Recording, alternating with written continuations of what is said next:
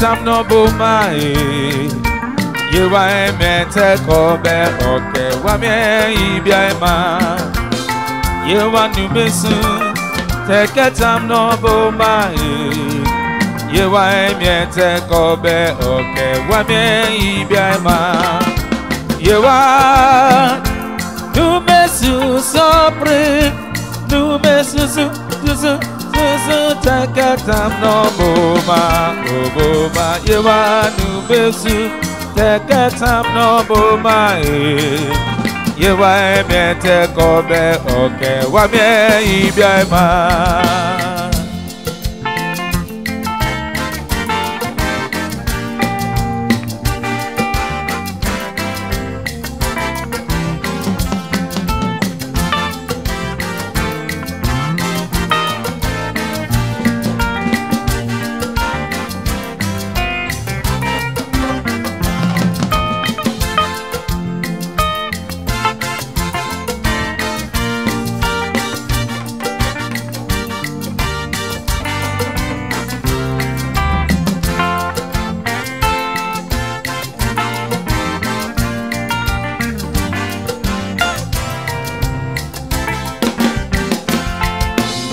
Omono wae, omono wae, omono wae. Omono wae, omono wae, omono wae. Omono wae, omono wae, omono wae. Omono wae, omono wae, omono wae. Tamono mono wae. Tabo mono wae. Omono wae. Omono aye, Dumo kewa prebo, awo kewa prebo ye. Dumo kewa prebo, omono aye, omono aye. Omono aye, omono aye, omono aye. Omono aye, omono aye, omono aye. Omono aye, omono aye, omono aye. Omono wae, omono wae, omono wae.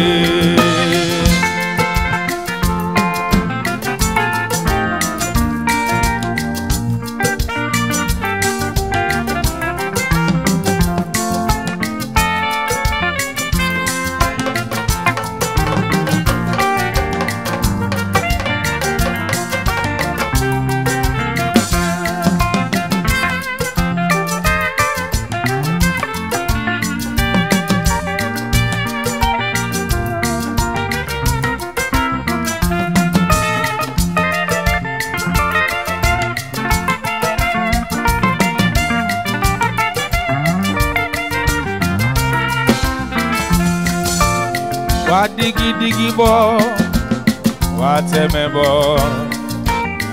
Omono wae, tamono mono wae. Omono wae, da bobe mono wae. Omono wae, omono wae, omono wae. Omono wae, omono wae, omono wae. Omono wae, omono wae, omono wae. Omono wae, omono wae, omono wae. Omono wae, omono wae, omono wae. Jene jene, jene jene, jene jene.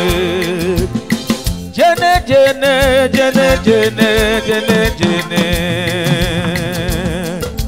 Paro umae, tamuno nengyo forie. Paro umae, tamuno nengyo forie. Paro umae, tamuno nengyo forie. Paro umae, tamuno nengyo forie. Paro umae, tamuno nengyo forie. Paro umae, tamuno nengyo forie. Paro umae, tamuno nengyo forie. Paro umae, tamuno nengyo forie.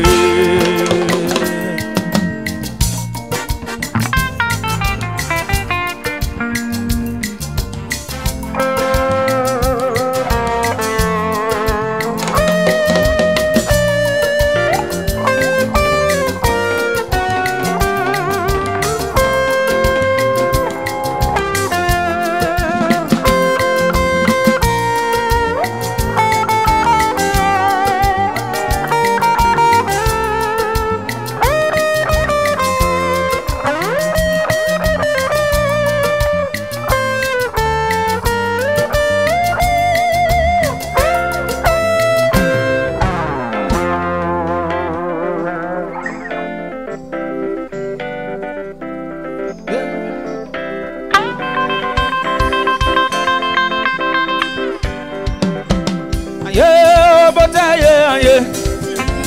Aye, botaye, aye. Aye, botaye, aye. Aye, botaye, aye. Aye, botaye, aye. Aye, aye. Dumo botaye, botaye, aye. Any man bani me mo, aye. Dama man bani me.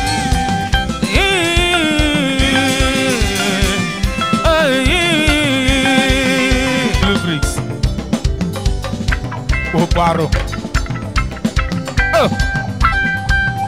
So be fiant me member ni mi mo. Any member son ni mi.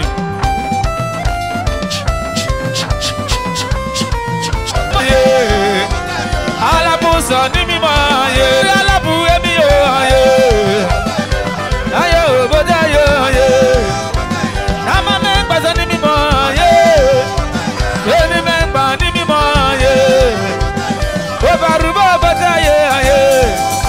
Dumo Lulu-Briggs boda yo. Yeah, boda yo.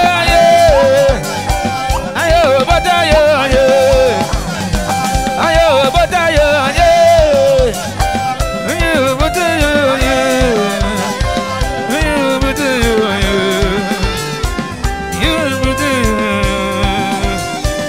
Ayo boda yo.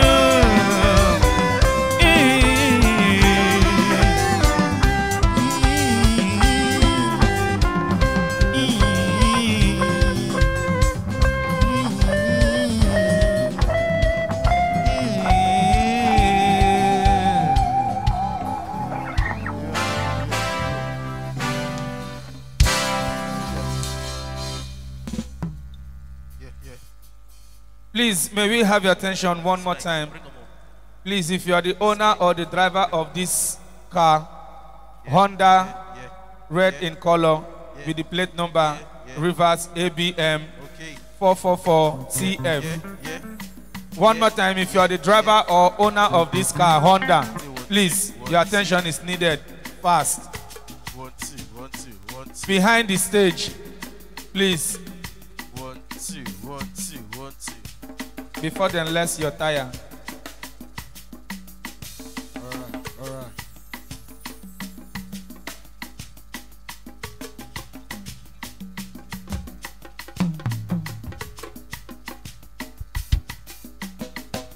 All right.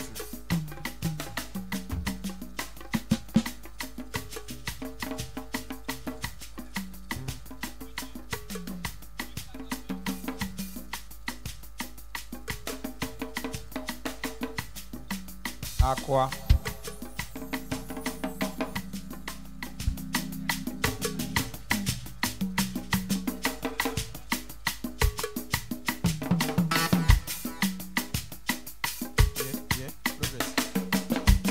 Progress.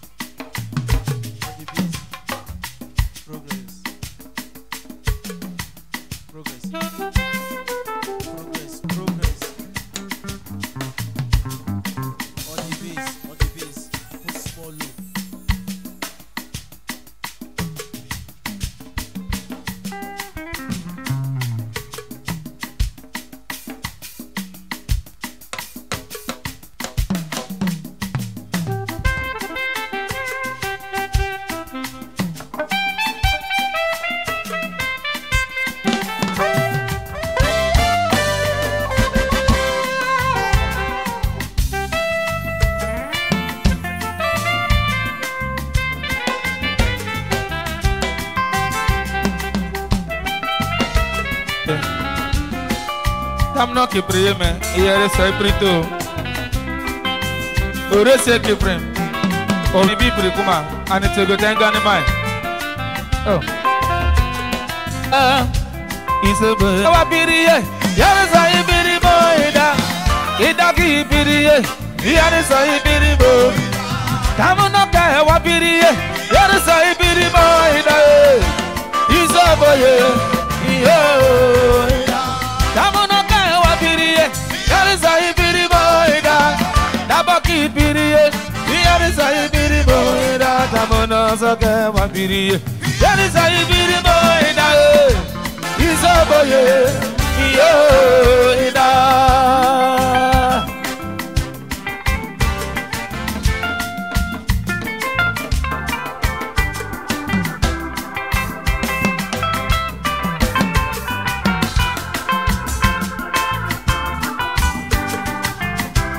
Iso iyo ida.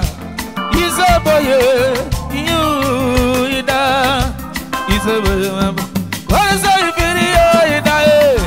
Iso boye iyo ida. Tamuno ke wa video.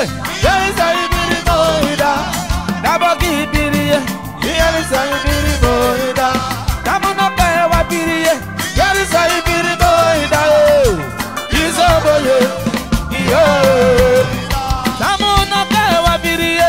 There is a video ida. Ida ki video. There is a video ida. Tamuno ke wa video. Yoro ida. Iso boye iyo. Imi ateke tamuno be. Yewa me ateke tamuno be. Imi ateko be. Owa teme yebo. Imi ateke tamuno be. Yewa me ateke tamuno be. Tamno me ateo. Owa teme yebo. Imi ateo. Imi ateo. That boy me ateo. Imi ateo.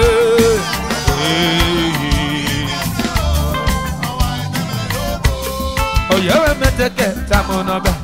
Imi ateke tamuno be. Imi ateko be. Owa purifie bo. Imi ateke tamuno be. Yewa me ateke tamuno be. Tamna me ateo. Owa koko yebo. Imi ateo. Imi ateo. Imi ateo. Owa teme yebo.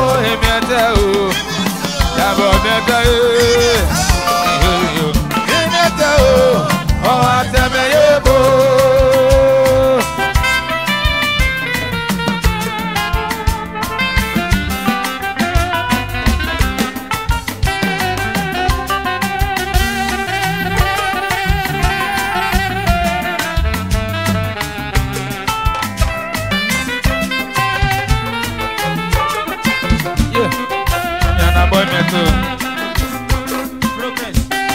No baby, we do more than one pray. Why me take it back?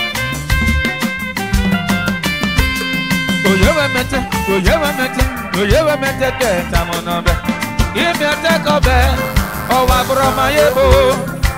If you take it, I'm on number. You ever met it? I'm on number. I'm not met it. Oh, I had the ebo. If you tell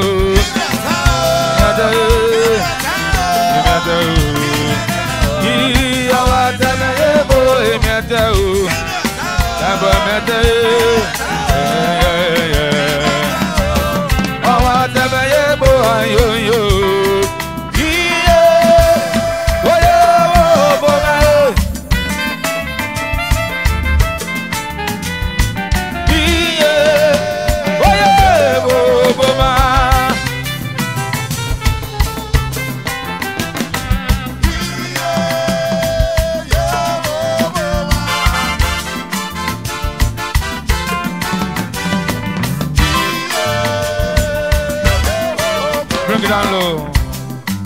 Please, one more time. If you are the owner of a red color Honda with the plate number Rivers ABM 444TF,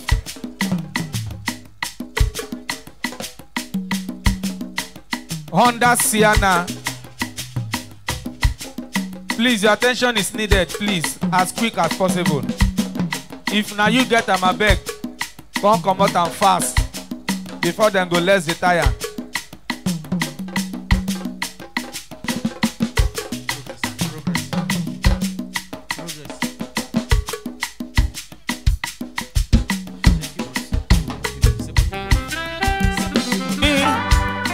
Ikori piraye manibulolote, iyari duwari, aribu serere tamuno, iteme baremi tamuno, idumo baremi.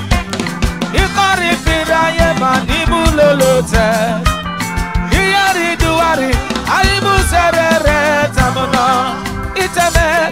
iteme barilolote. Iyari duari, aribu serere tamuno. Iteme barebi, ibu lolote. Iyari duari, aribu serere tamuno.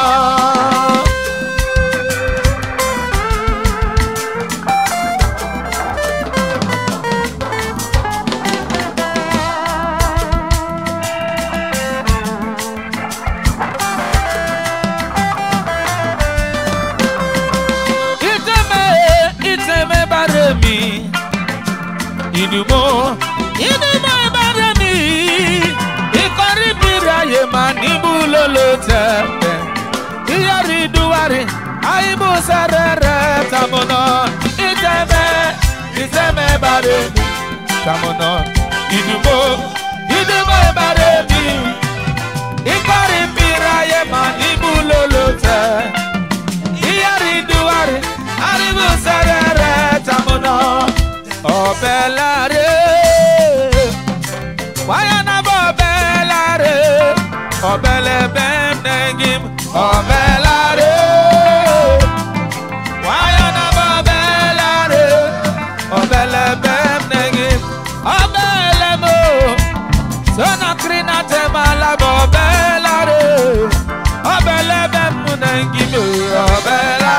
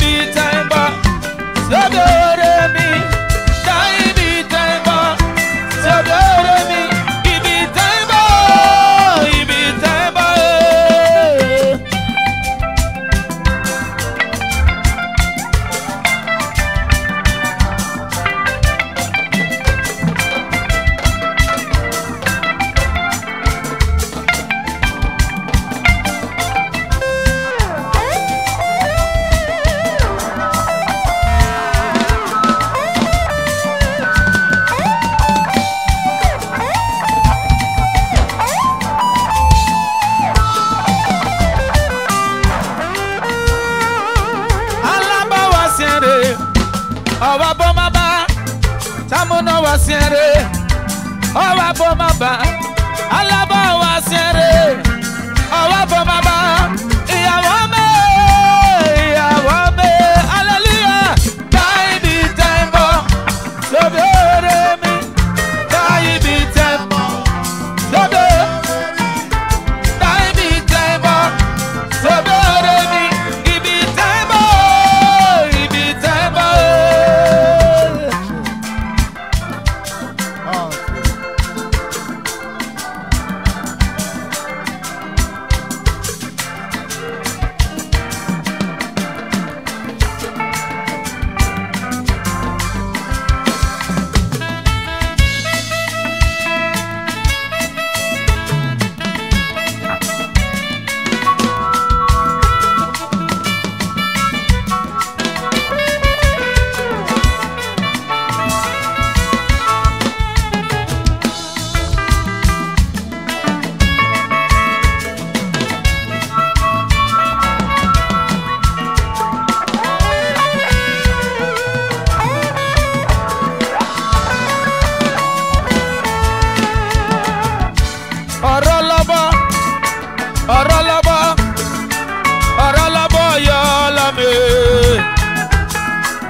Itamuna, idubame, orolobo yolame.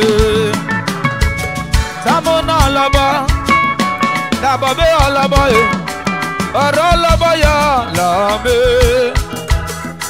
Itamuna, idubame, orolobo yolame.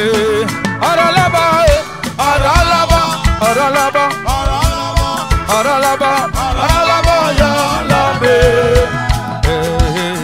Itamuna, idubame, orolobo yolame.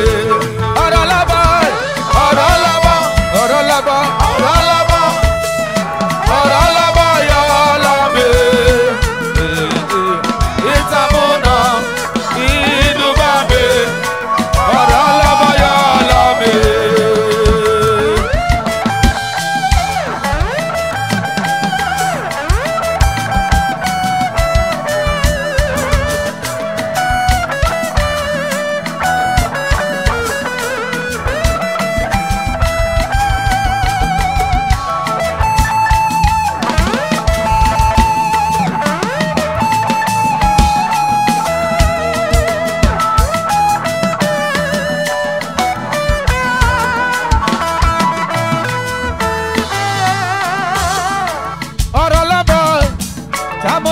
Orolobo, orolobo yolame. Itamuna, idubame, orolobo yolame.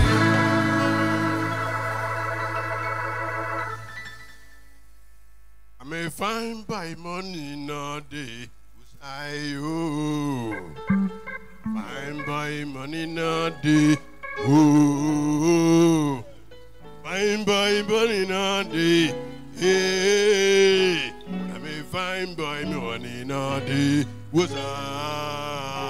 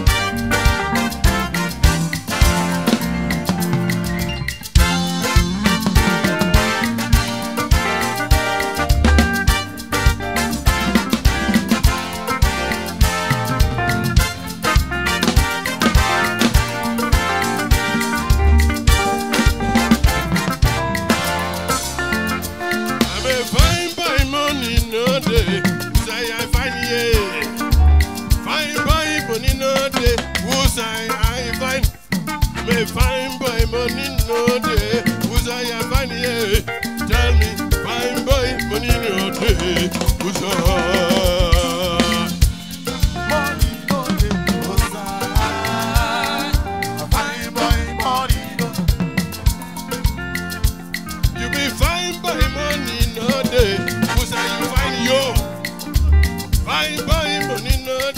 Was I you find? You find by money no day. Was I you find here? Dumo find by money no day. By money no day. Was I'm a fine by money no day. I'm a fine by money no day. Was if we go for the body so, oh boy, go for it, baby, and about you for yeah, me so you for you. Oh, yeah, fine boy, but in no day was I. Biggie and number, my nabo. Oh, boy, yeah, Biggie and number, Tamano.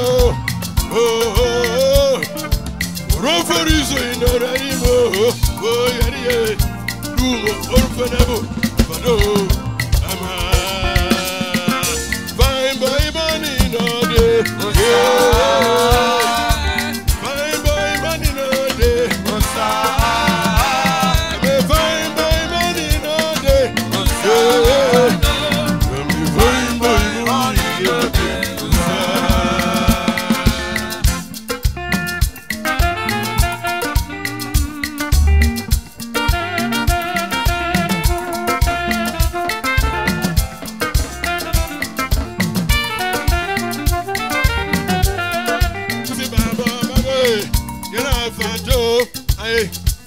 Rexy Baba Baba, Oribataye, I never see my back.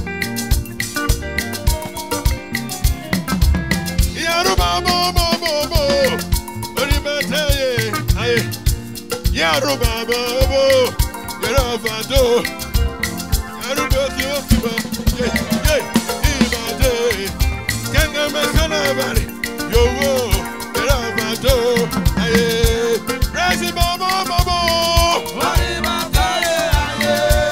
Rexy Baba Baba, Rexy Baba Baba, Rexy Baba Baba, David Bulu Baba yo way, you wanna fall Baba yo way, Abro take a Abonnema.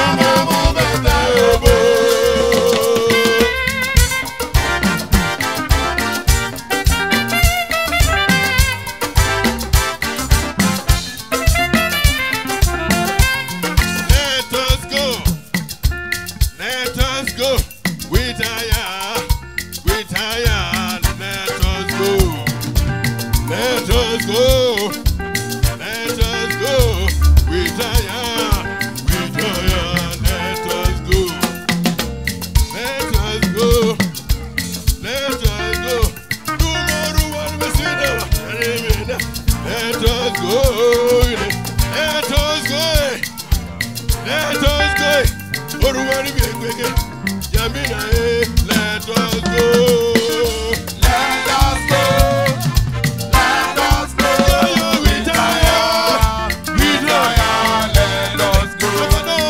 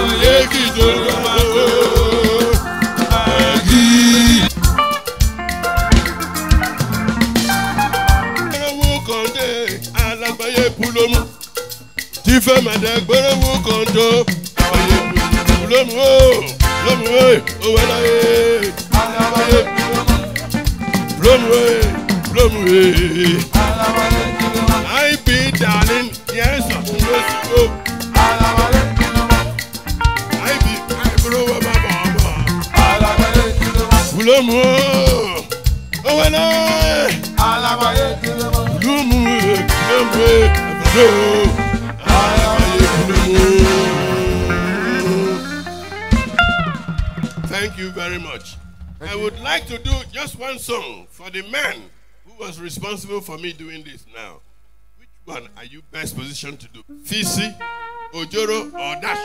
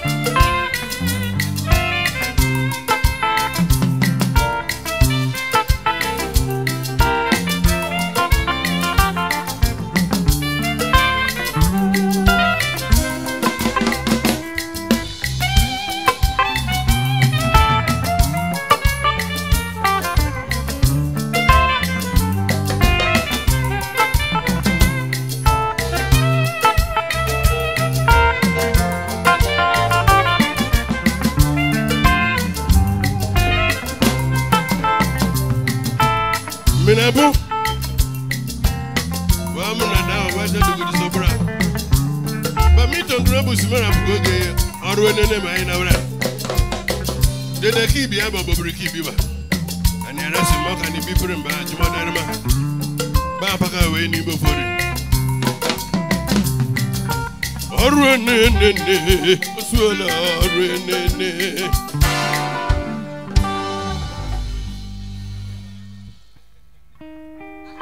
sorry, I can perform with any band with rehearsals, but these my children, they need rehearsal.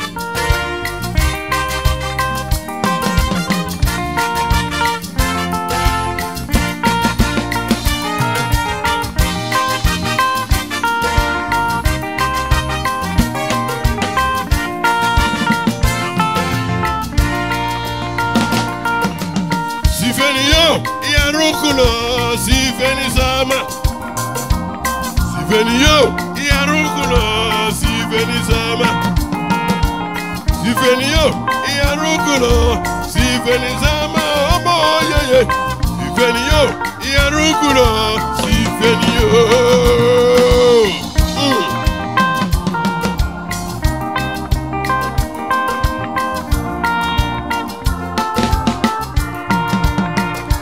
Manga, Sifeni, Muya, Sifeni, Muya, Sifeni, Abado, aye, Muya, Sifeni, Muya, Sifeni, yay, Sifeni, yo, Yarukula, Sifeni, Sama.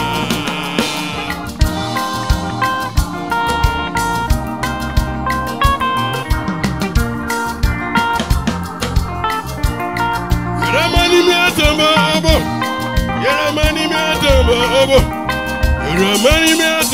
abo, yay, Amani mi ya ifamato, obo yari ye, Aramani mi ya, aye, obo yari ye, Aramani mi ya, aye, Aramani mi ya, aye, Aramani mi ya.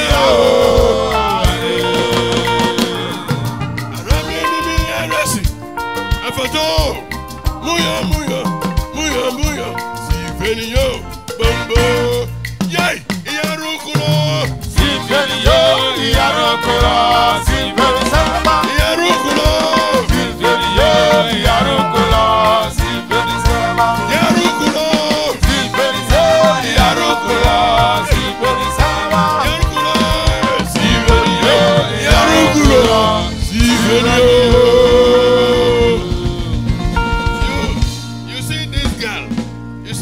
She used to be my baby.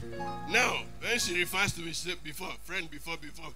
Now, what has been according to the Bible is still here and will be forever. So, Ivy, you are my sweetheart forever and ever. Go and do what you want. Give her a round of applause. Oh my God. Old school will always be old school. Please put your hands together for our Oga. Thank you. Dumo Lulu-Briggs, God bless you. You've not lost touch. Thank you very much. All right. Do what you know how to do best, son.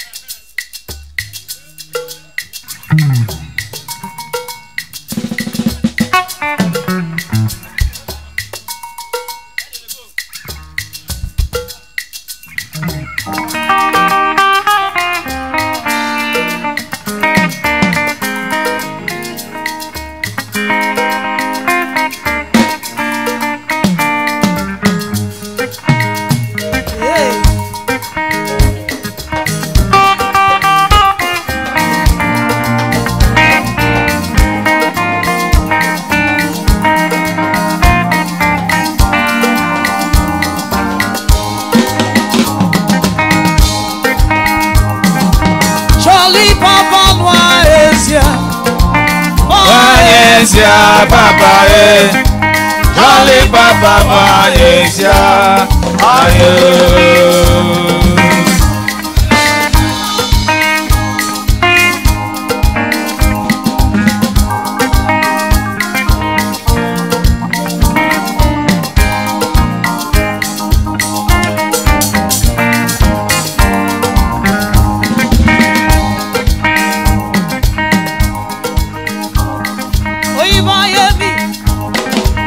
Miami, Madame,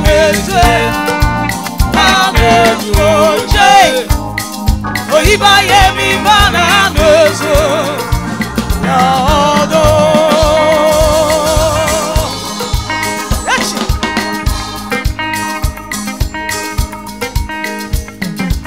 Jolly Baba Waesia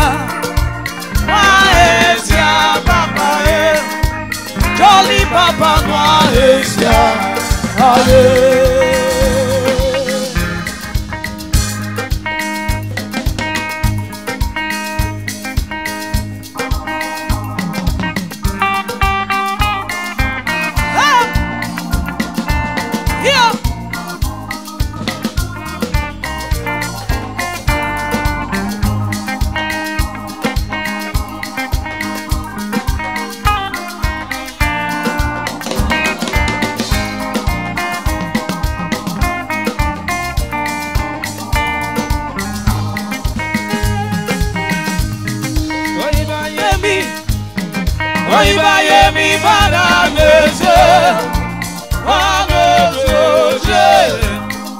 Oyibaye mi mana mesu ya hodo.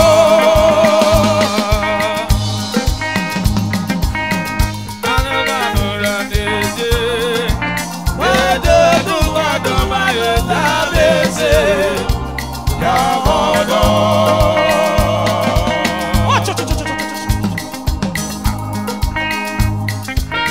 Jale baba muanyezia, muanyezia baba Jolly Papa Malaysia, aye.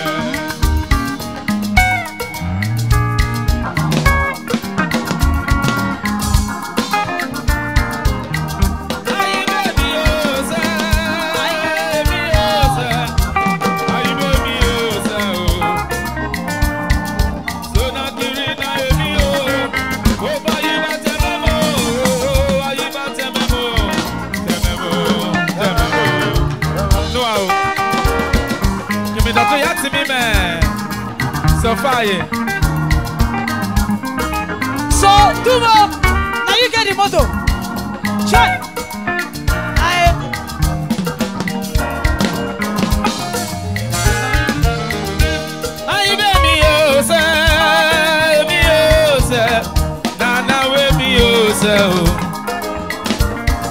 So na kiri na emi o, o pa yi ba tememo, ayi ba tememo, tememo, no ao.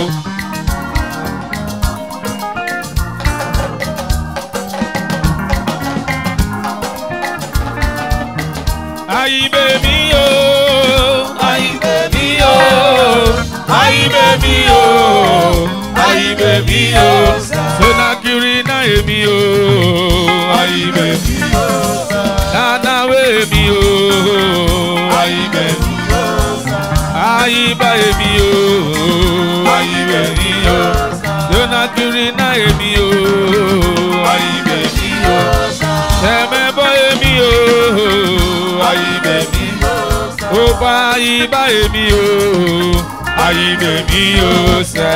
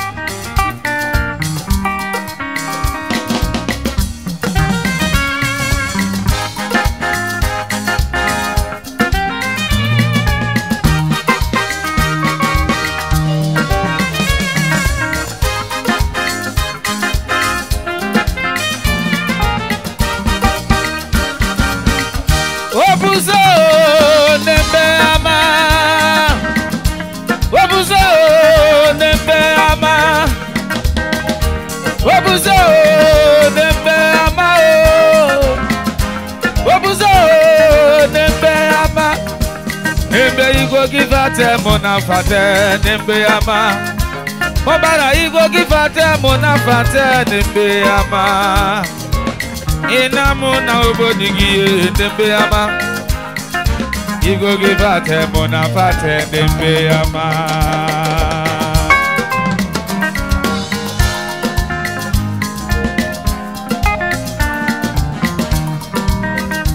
Nembe igo gifate mona fate nembe ama Sibidi Obara igo gifate mona fate nembe ama Akpa mateme se mona ya na weje Yo gifate mona fate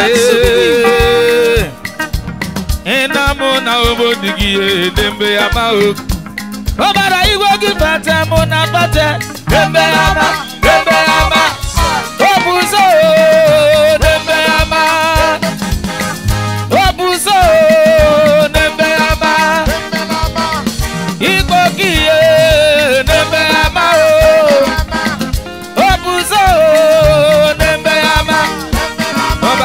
Gifate mona fate nembe ama Mobara imbe igbo gifate mona fate nembe ama sai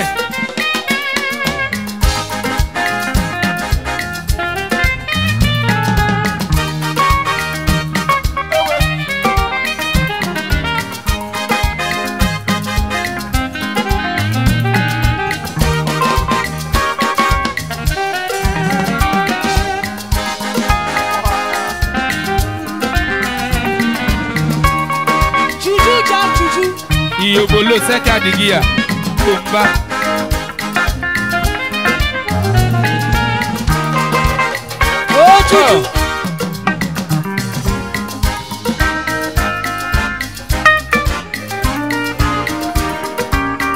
Asiki ton ton ton. Ibiki mie mie mie. Tamne mio. Aibe mio. Siki ton ton ton. Ibiki mie mie mie. Tamne mio. Tamne mio tamne mio. Asiki ton ton ton. Ibiki mie mie mie. Tamne mio. Tamne mio. Asiki ton ton ton. Ibiki mie mie mie. Tamne mio. Tamne mio.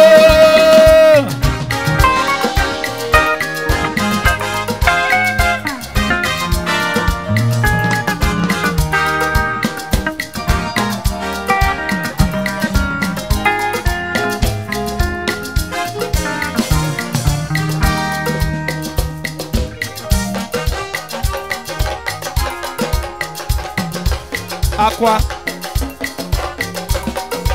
Alright, let me do this special song from Professor Uhuru. Let's take it to Ghana.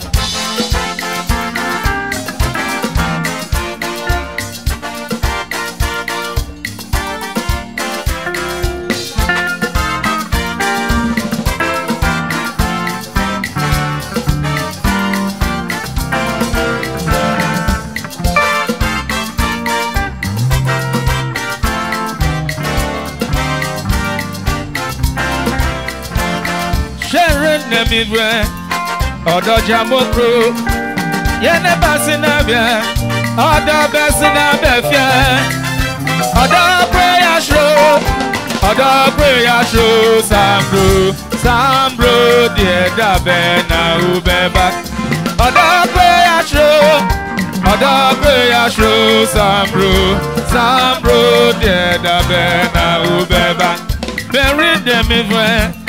Odo Jamokro, Yene Basinabia, Manda Basinabia, Odo Prayer Show, Odo Prayer Show, Sambro,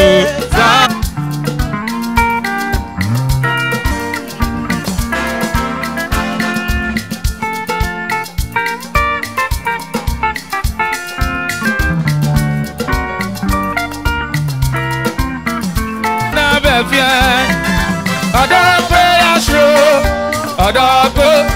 Odo Prayer Show, Sambro, dear Dabena Ubeba, Merin them in the Vivian, Odo Jamokro, Yene Basinabia, Manda Basinabia, Odo Prayer Show, Sambro, dear Dabena Ubeba. Odo Prayer Show, Sambro, dear Dabena Ubeba.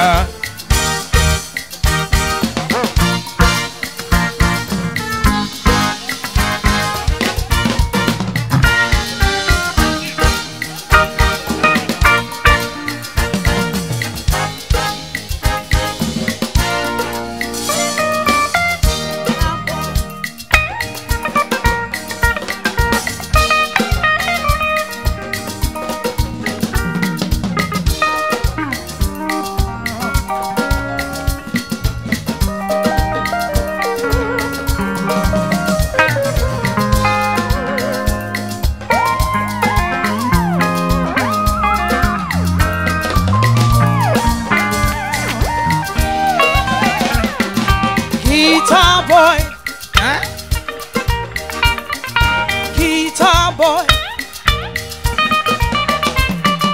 if you see mommy water, oh. If you see mommy water, oh. Never you run away. Only you. Never run away, oh Victor, wife, oh. Guitar boy, David, guitar boy. If you see mommy water, oh. If you see mommy water, oh. Never you run away.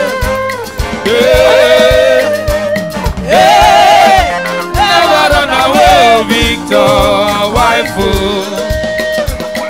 If mommy water, oh. If you see mommy water, oh, never, never you run away. Hey, hey, sing that song of love, sweet melody.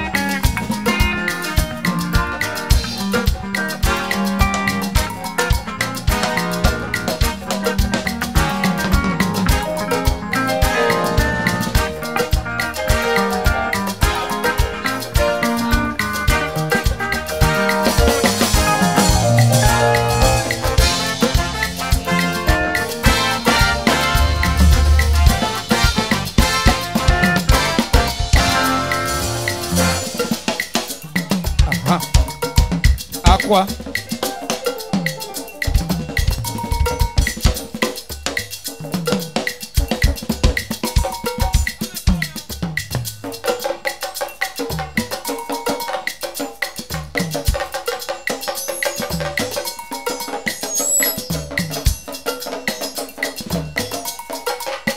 Cocobre.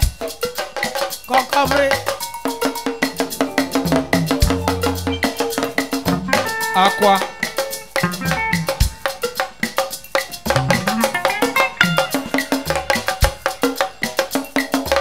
Aqua Labo. Farbo. Furubo.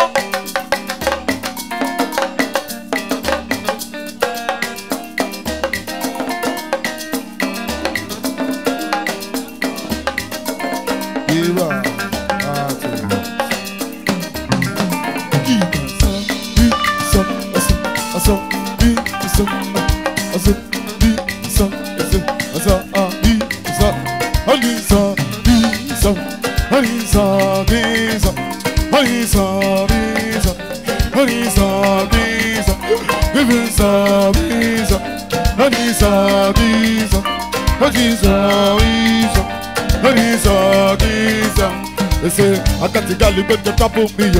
She just the was my brother. She dey say she want my she da can, she dey twist my brain.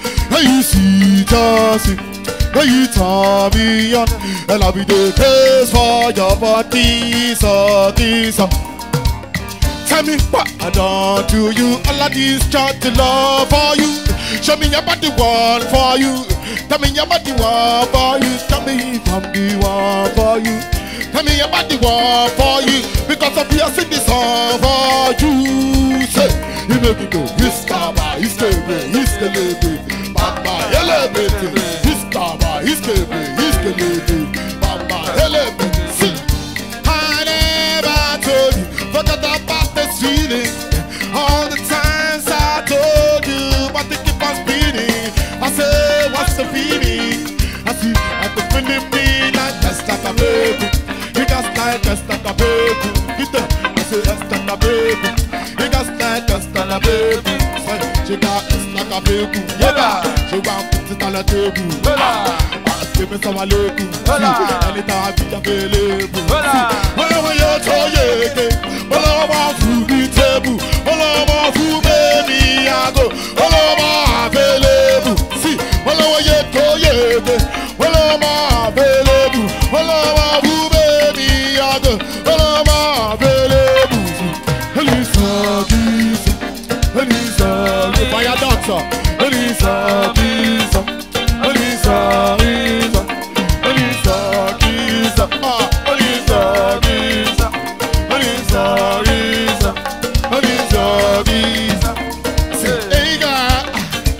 Girl, I like your style.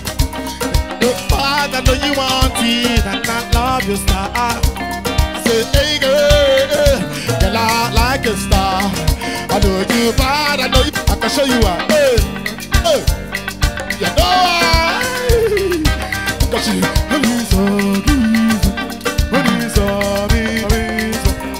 I take it.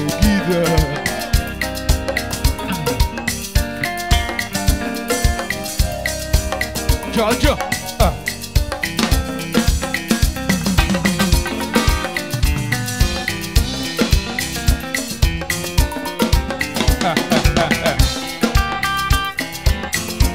Oh, baby, now so waiting my eyes in my mouth, no fit talk. Oh.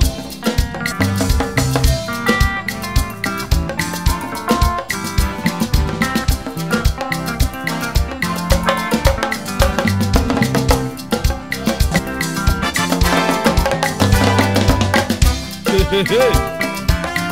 My brother, they want to go and buy a tabla, then say 2 costs.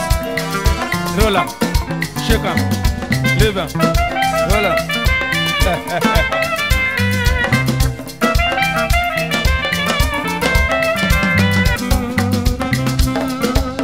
Yeah, yeah, yeah, yeah, yeah, yeah, yeah, yeah, yeah, yeah, yeah, yeah. Waiting my eyes in my mouth, no fit talk. Shake her, roll her, leave her, wanna, hey. Yeah, yeah, yeah, Mario, yeah, yeah, yeah, Antibo, yeah, baby, yeah, oh, boy, yeah, yeah, Auntie, yeah, Rosie, boy, yeah, yeah, Auntie, yeah, Rosie, boy.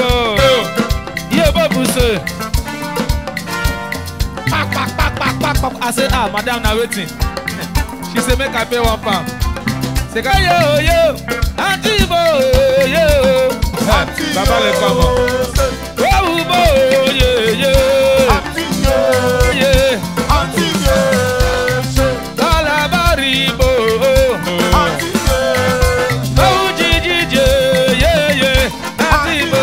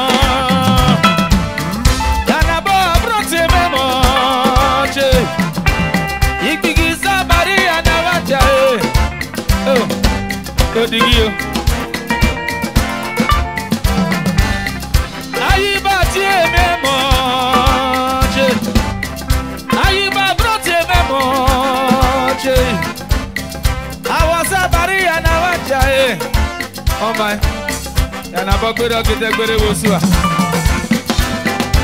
Tapo member is so fancy. I want member who's so fancy. Me go member for fancy. Tamu na tie making it an boy. I tie making it an boy. But tie making it an boy. I tie making it an boy.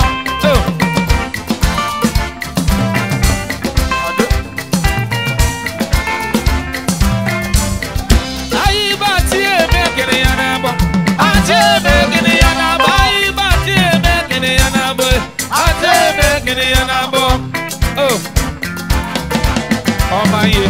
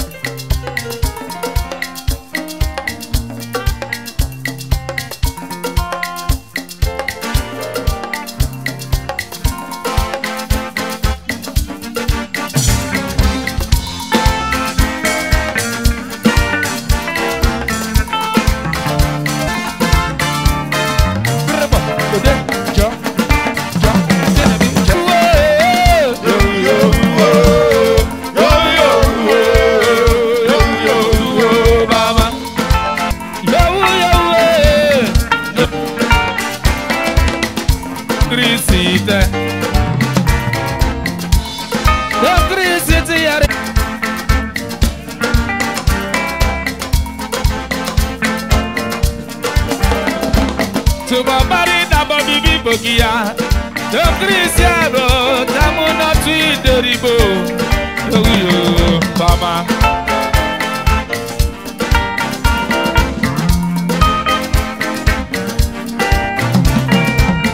Tamuna Twideribo,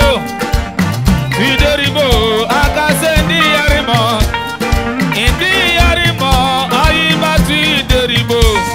The Cristiano, yo, Mama.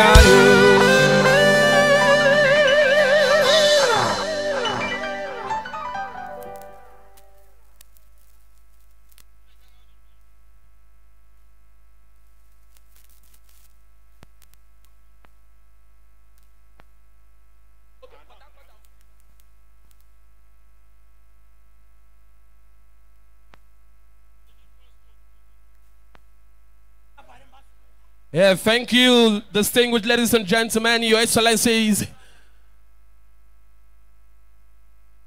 This is just the beginning of this fanfare we're seeing. Your Excellencies, distinguished ladies and gentlemen, please, wherever you are, just know that The boogie band is on set here. And also we have a whole lot of entertainers to thrill you. We have Daddy West. We have Oruba. So today is a day of joy.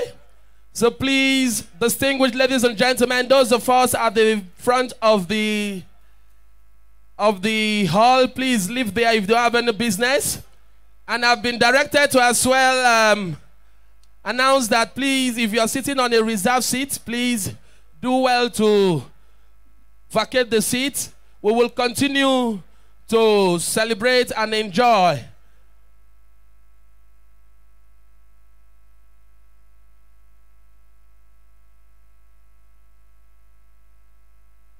And also have been directed to announce that no vehicle is allowed to come in here apart from the vehicle of the Abonnema of Abonnema.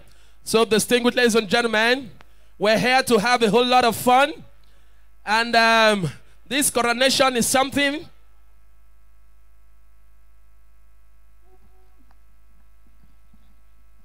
and I've been directed that we have assorted traditional dancers here, traditional groups. So please, we've been directed to stand down music while the other rituals that they want to do will be done.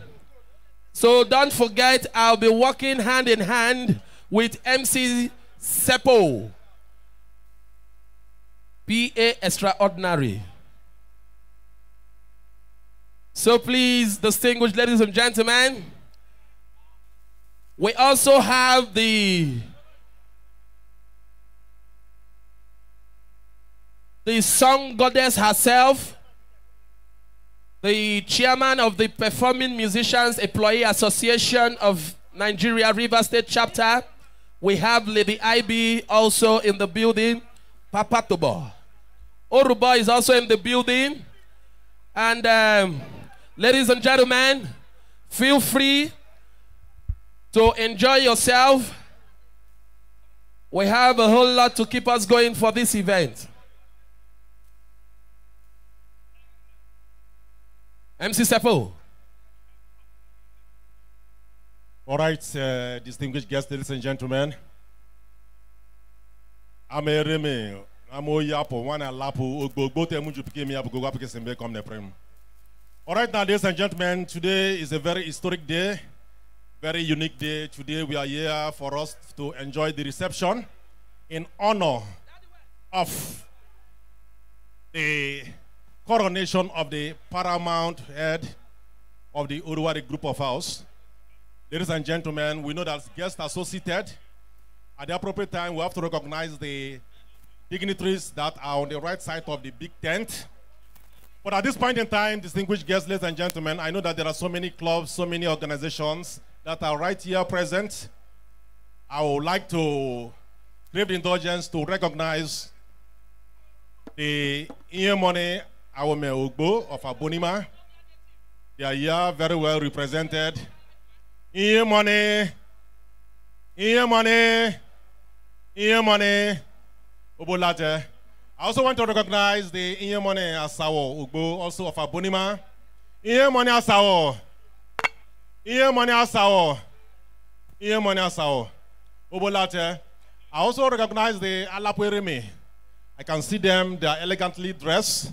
Alapereme Obolate. Omiete. I also want to recognize the Eriapo that will be displaying here. The Iniikeiroari family, they are very much here present. I also saw Warrior International Club, Fafa Warrior, Fafa Warrior, Obolate. I crave the indulgence to also recognize all the family members. I see from all the compounds they are ably represented, from the Oruwari house, the elders of Oruwari house, the youths, Bob Manuel Owukore, Otaji Akpana, that is the George Will, and also the Iju Jack. All the families here are well represented. As it is, we have a lineup of so many traditional and cultural activities that will be taking place here. the traditional and cultural activities, we have so many groups that will be performing. So many of them came from far, and as such, so many of them came from far. So, like a situation where we will start with those persons, the cultural groups that came from far. We have the Seleso cultural group of Okreka. They came all the way from Okreka, and we have to crave the dodgers for them to perform quite early so that they can go back to their destination. We also have the Krakrama Women Masquerade, all the way from Krakrama, the Krakrama Women Masquerade. They are also going to perform. So if the Seleso cultural group of Okreka will be ready, we would like to call them to please come and open this historic occasion. The Seleso cultural group of Okreka. Please kindly get ready. As you are getting ready, please, the Krakrama Women Masquerade. Krakrama Women Masquerade. For the first time, we'll see women to play masquerade. Please also get ready. We also have in the house here, we have the Oki Masquerade, Ogiasa Masquerade. All are here. They will be performing in turns. We also have the Ebuye Masquerade. Ebuye Masquerade is also here. All those masquerades will be displaying, but they have to take it in turns. So the first group I would like to invite will be the Seleso Cultural Group of Okreka. Please, if they are here, Seleso Cultural Group, please get ready, and then you will perform hereafter.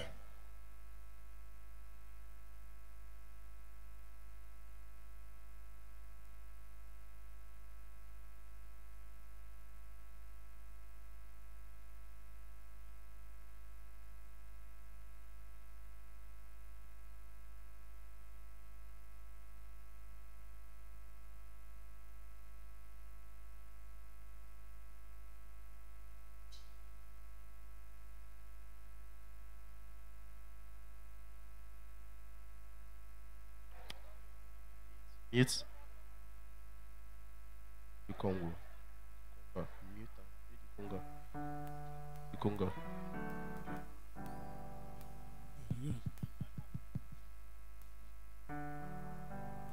Please, the Seleso Cultural Group of Okreka, please wait behind. You are not going to perform immediately because the Paramount head, Chief Dumo Lulu-Briggs, said he want to watch you people by himself. So the Seleso Cultural Group of Okreka, please, you stand by. Just stay. The Krakrama Women Masquerade Group, if you are ready, please.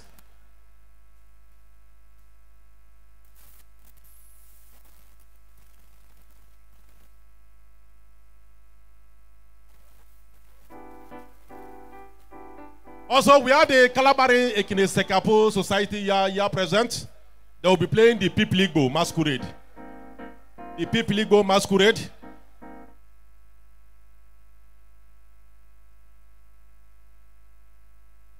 Please, quickly. The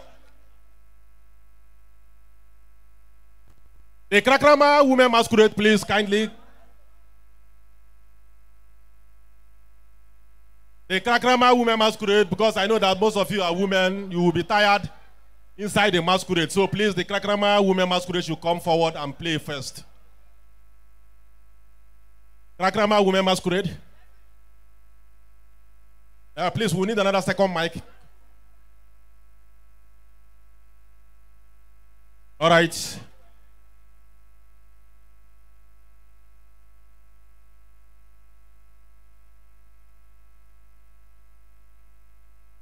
Yeah, see.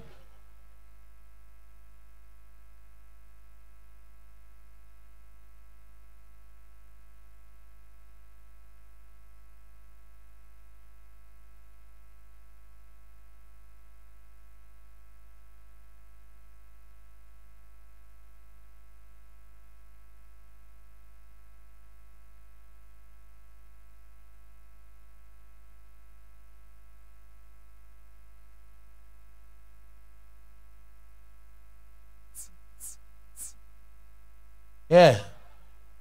Your Excellencies, distinguished ladies and gentlemen, please, while we observe the traditional protocols, I would like to recognize the presence of Engineer Osai, the former Managing Director of Platform Petroleum Limited, and also we have Engineer John, the Acting Managing Director, Platform Petroleum Limited. Please, can we kindly give them a big rousing round of applause? You're welcome, sir. And also,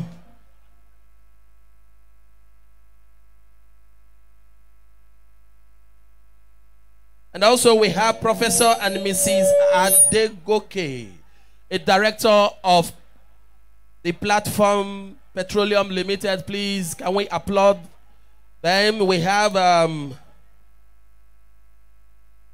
Mr. Mosa, he's also a director. We also have Barrister Henry, the company secretary. Please, can we put our hands together for them, please? And I've been directed to also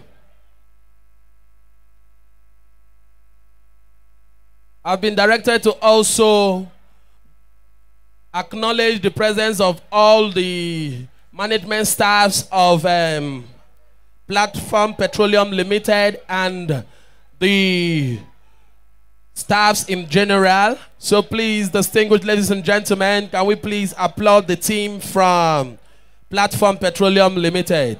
You're welcome. And please, distinguished ladies and gentlemen,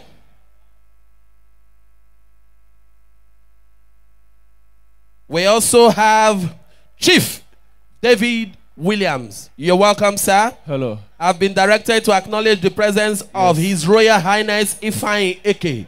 Please, can we applaud them, please? Distinguished ladies and gentlemen, if it may interest you to know, this coronation is not just a coronation. It is one event that brings together all critical stakeholders. The man that is being coronated today is the patron of the Performing Musicians Employee Association of Nigeria. Hello. That is why we have assorted entertainers here. I can cite Kenneth Fregene. I can cite Daddy West. I can cite Boogie. I can cite Mr. Young. I can cite Oruba. I can cite Bennett. In fact, Lady IB herself is also here. Distinguished ladies and gentlemen, while we are not playing much of the live music, it's because we are observing some protocols, some traditional protocols. So please, distinguished ladies and gentlemen, if you know you love culture, if you know you love tradition, you will also enjoy this moment while the boogie band and Lady IB is getting set. And also, distinguished ladies and gentlemen, permit me to acknowledge the presence of the Chief Executive Officer of Casablanca Sports Bar, Ambassador Messi. She's here. I saw her dressed in a full regalia. She's a real daughter of the soil. As you can see, those of us that are MCs too, we decided to show solidarity to the Kalabari Kingdom. Somebody was asking me, gentleman, are you from Kalabari? I said, no, now. As a Rivers man, I go show solidarity. Exactly, also, exactly. MC Seppo, please. Go ahead, please. All right, now, ladies and gentlemen, wherever you are, you will be witnessing. Please, we would like all those who park car in front of this place, please kindly clear up the car so that people can see what is going on. Please, all the cars there, please, can you kindly move? Right now, the Krakrama Women Masquerade. Most of you will be surprised. This is the first time you will be seeing a female masquerade, woman, playing masquerade. All this while, you have been seeing men inside the masquerade. But right now, today, we are seeing the Krakrama women showing their stuff as far as culture and tradition is concerned. So please, wherever you are, please get seated and enjoy the masquerade flow.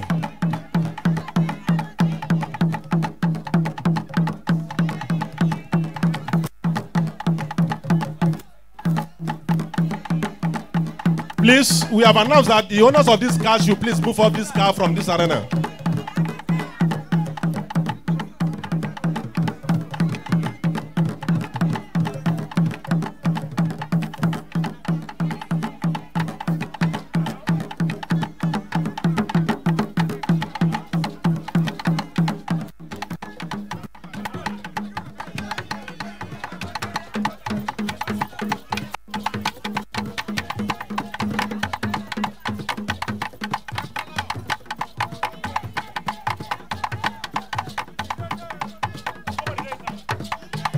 Please, the owner of this car, Rivers Hyundai Jeep Black.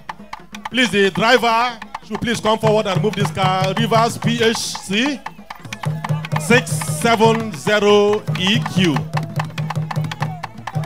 Hyundai Black Jeep. Please, the person who parked this car, either the driver or whoever parked this car, should please come and remove this car immediately.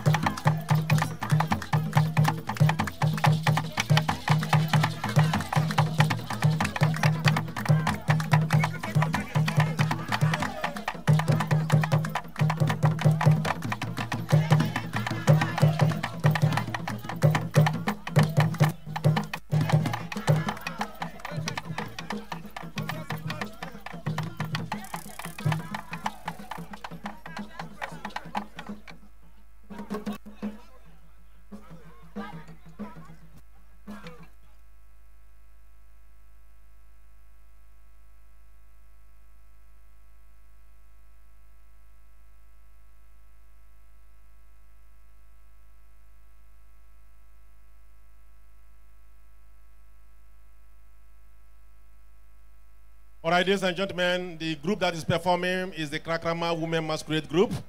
Please, can we appreciate them? It's not easy for a woman to play masquerade.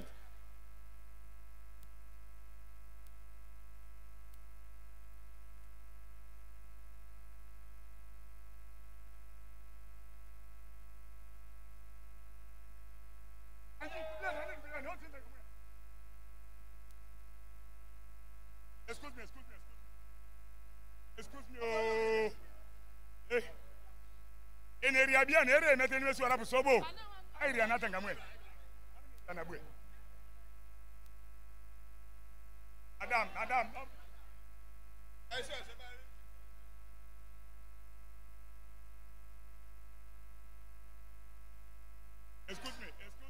Excuse me.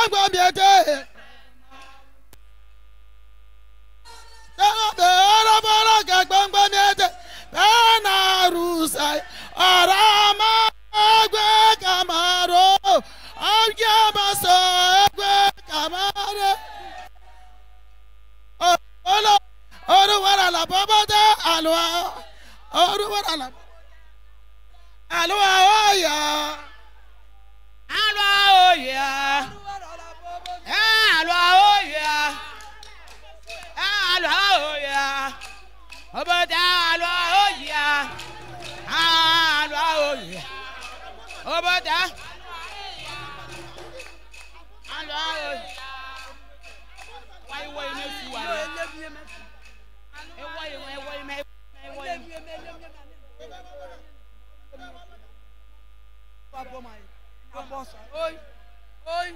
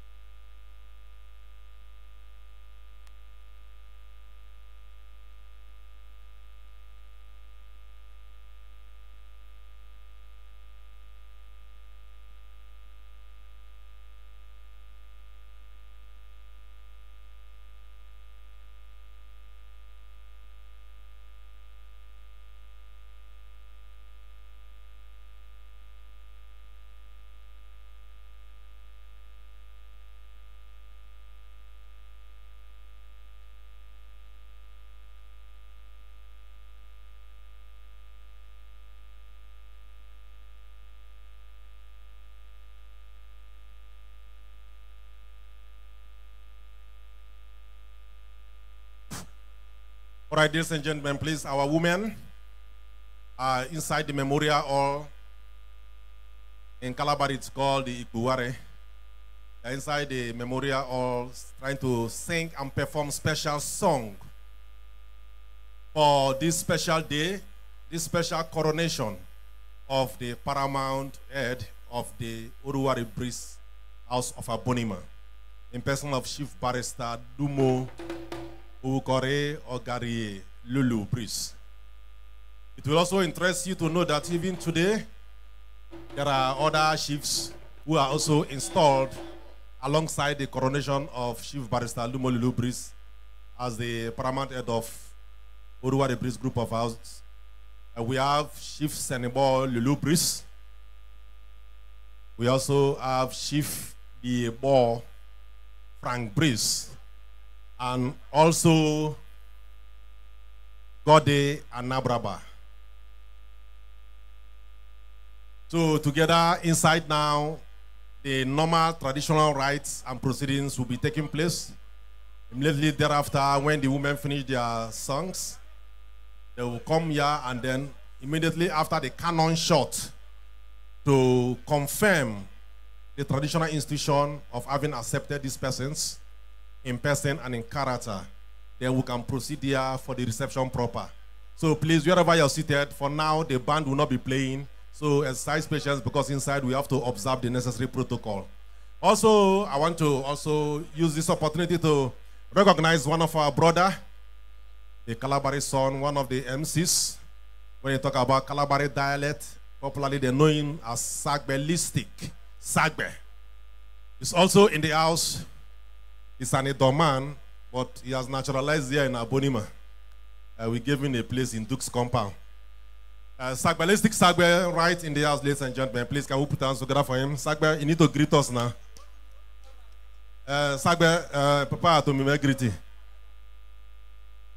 Kengema obolade, Kengema omnemi, Ibiapu obote, Tisi yewa John ke swanga, Amsake anero labra, Wamne re imye simba, Empege wamna nimba, Ke gotoko bari, Wari bolabo etelangam, Arekwembelema.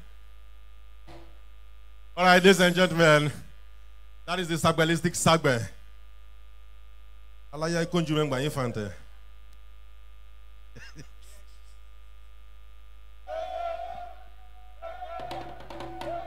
All right.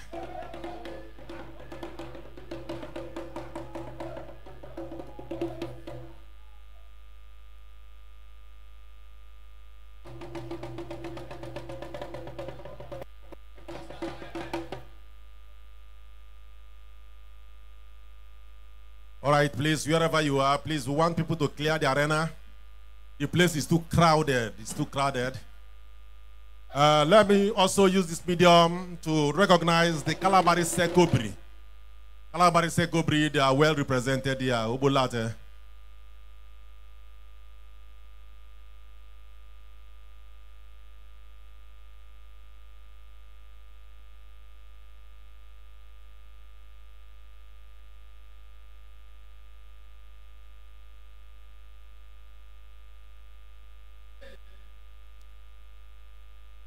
Also, let me recognize Miss Iniikeiroari.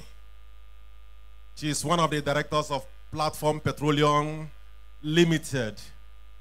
Ably accompanied also by Elder Ubok Eyo Eta. Elder Ubok Eyo Eta. Also, we want to recognize you. You are welcome to this epoch-making reception. We thank people, the companies, Seplat and Platform Petroleum. We sincerely appreciate you. Your turnout was very massive. I also wish to recognize our own brother, Ebuye-Lulu, the MD, Heritage Bank, Nigeria Limited, Ebuye-Lulu.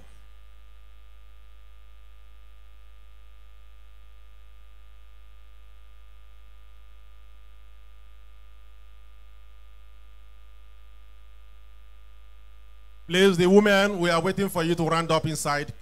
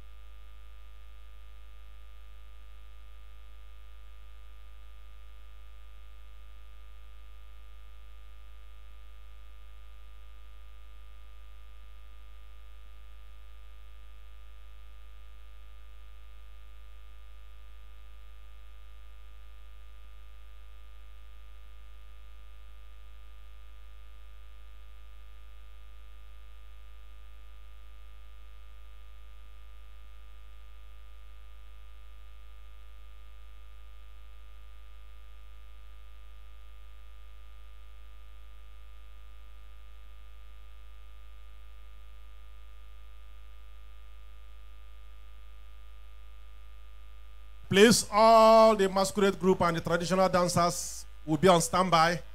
Immediately after the proceedings inside the memorial hall, you'll be given 10 minutes each to perform.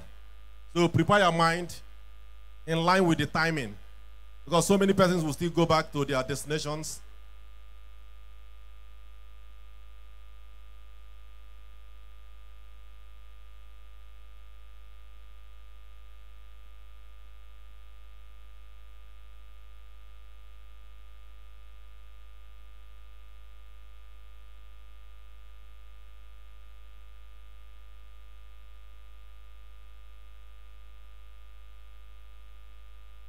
All right, the band, please can give me this music, but low tempo because of what is going on inside.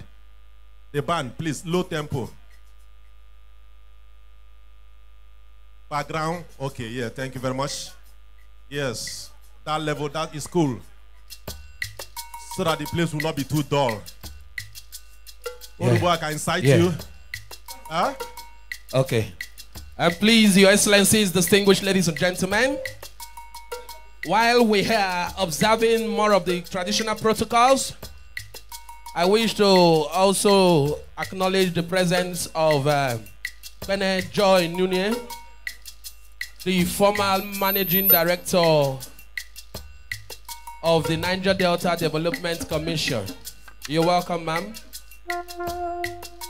And please, distinguished ladies and gentlemen, we will urge all cultural troops to please settle down, stop performing. Let's have a light music from the song goddess herself and Orubo. So please, this band is a central band. They are to perform for the song goddess. Winning, award winning. So now, a son of the soil, Orubo, alias Papa Tobo. So please, may we have calmness, cultural troops, take it easy, let's be calm. We have a whole lot of VIPs here. As I've said, we have assorted entertainers here. Kenneth Fragene is also here. And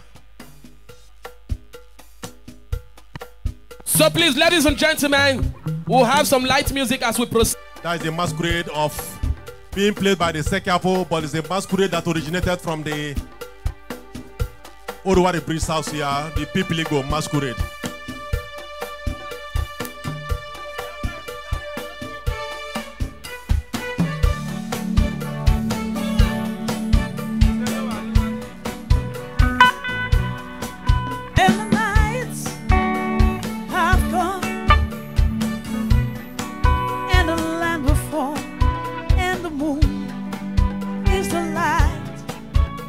see.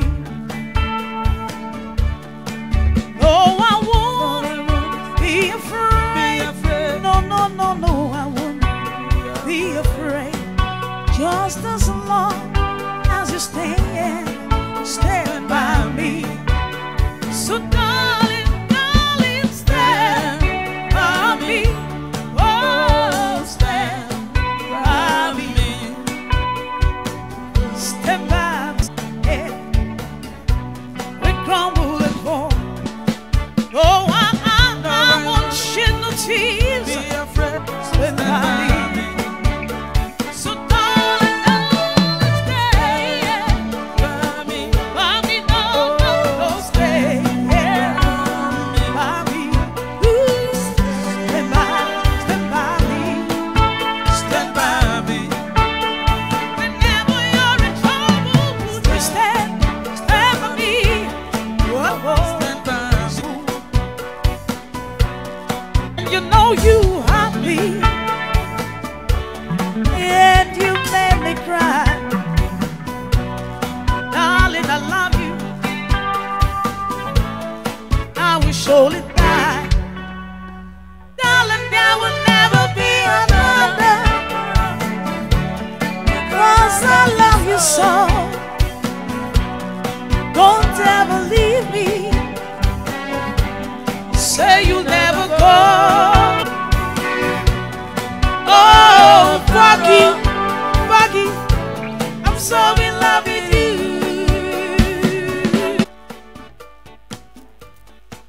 Come, your voice no get Twitter. Come here, come talk with you.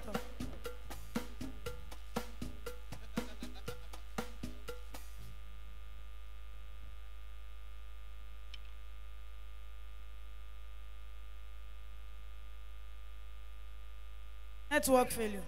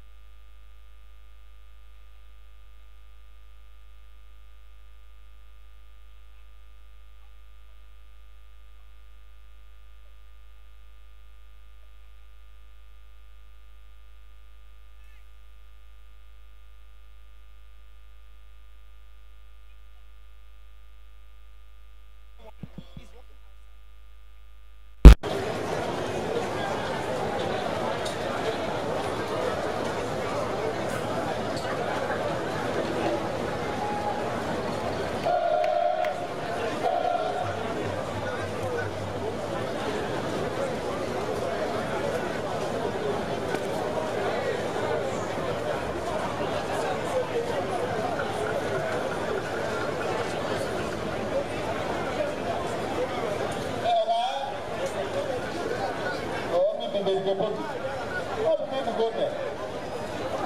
Go there, airport.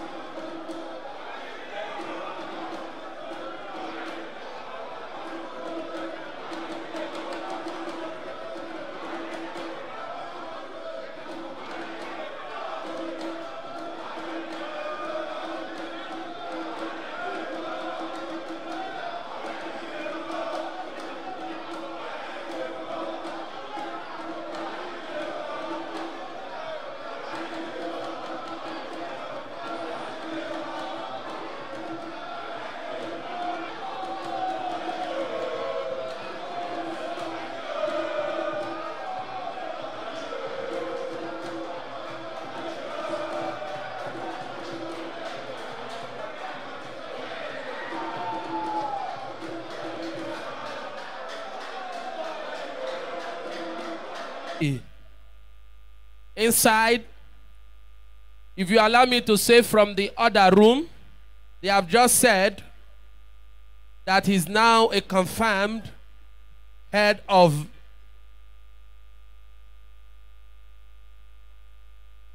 Oruwari Briggs house. So please, ladies and gentlemen, we still have few more minutes to go for the rituals to be performed. Please permit you, sir. And please permit me to also acknowledge the presence of the managing director. Please permit me to also acknowledge the presence of the former acting managing director of this. Can we please applaud all these guests? You're welcome. And also, distinguished ladies and gentlemen, if you can sight the screen,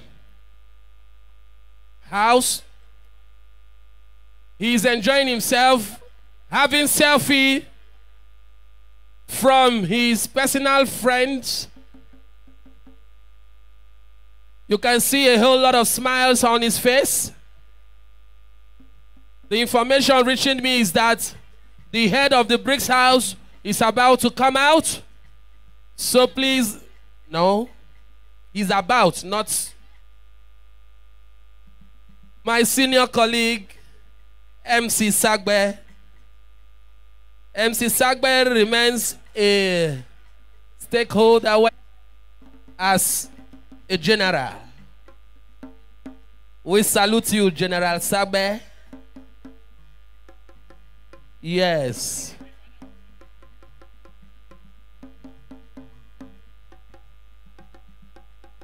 Okay, I've been also told that MC Sagbe also kept his biological father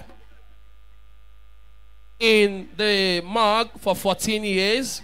That is the information. MC walk no play, make Jack a dull boy.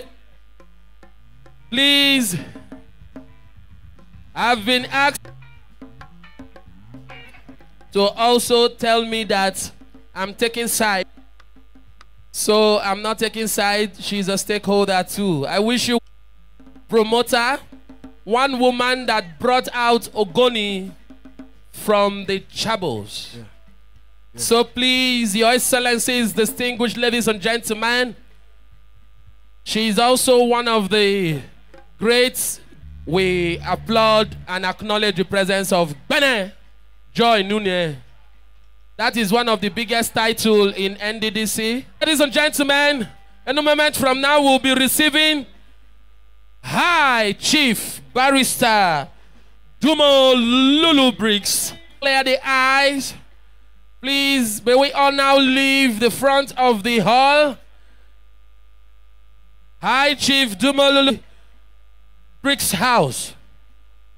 I've been asked to also acknowledge the presence of another stakeholder that is making sure we have a peaceful environment here. The MD CEO of Telpro Nigeria Limited, Telma Briggs, we salute you. You're doing well. So please, at this point, I will leave it in the hands of the band to take us back to when men were boys. So I've been also informed that we have other traditional rulers from Bayelsa State. We have other traditional rulers from Canoe. We have traditional rulers from Castina. We have traditional rulers from Imo State. We have traditional rulers from Abia State. We have traditional rulers from Ogun State. So we will acknowledge more of our guests as we proceed. So please, may we invite the Bogise Band. This is a coalition of assorted best hands in music. So may we have them now, please.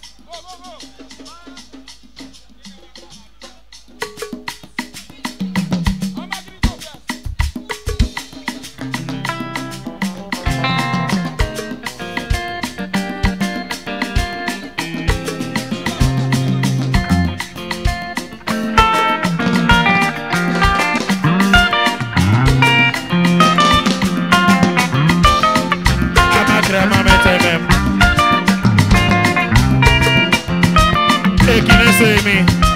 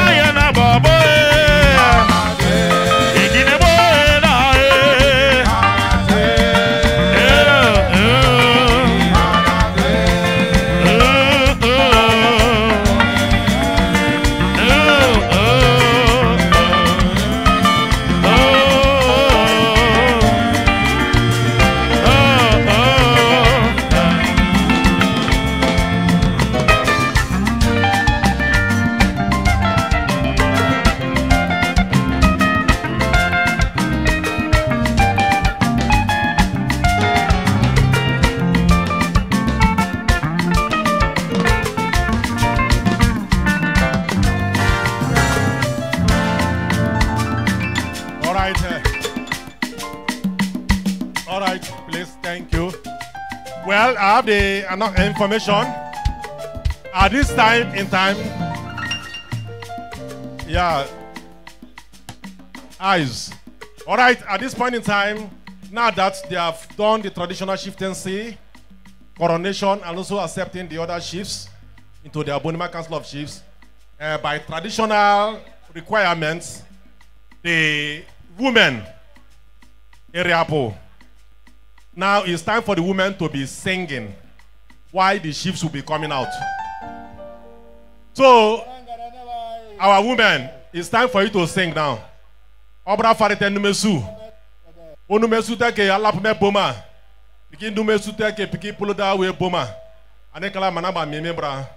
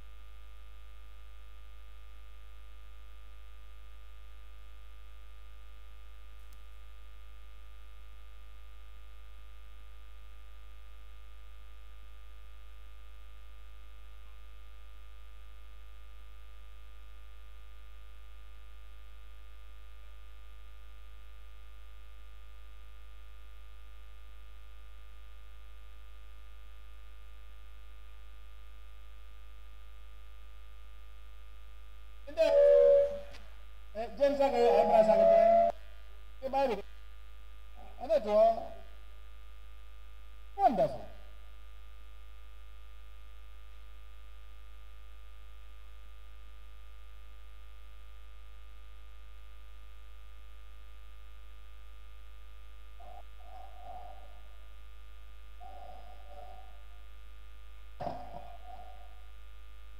Mako wala toke ane upalawe opakabuere me obe mo ingari pakabobia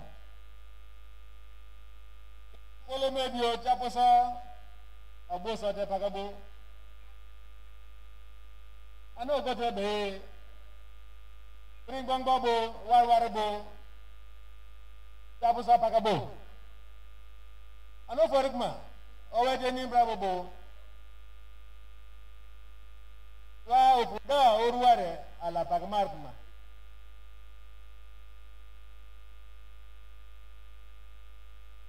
ukazane si bugurdala anggar pakaboni dim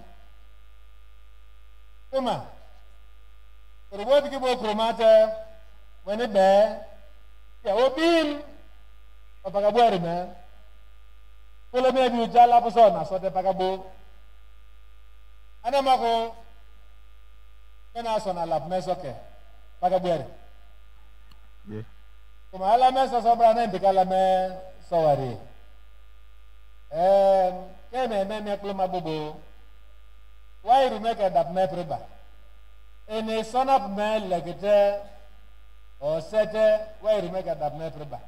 Ane mengangara ni ne ke ye gloma wari why remeka da me prefante bebe imbi sake me gboro sakiba usi me wa gboro nyin naba pra sake me imbara lo ma de sake bia gboro ewa inde ru sara oboye dugo ka da pre please, the Krakrama masquerade group, the Krakrama women masquerade group is not yet your turn yet.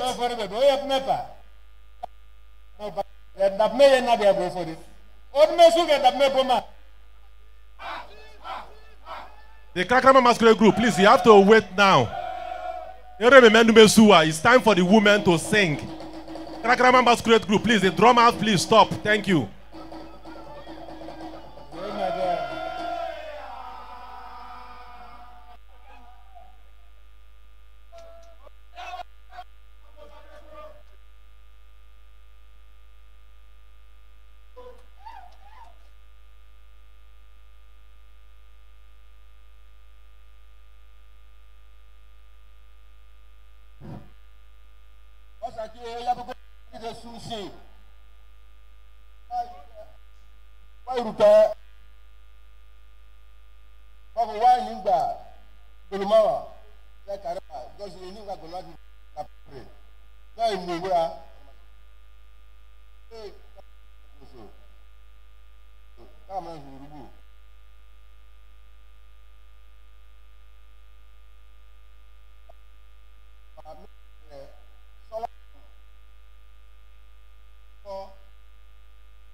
Dumo Lulu-Briggs.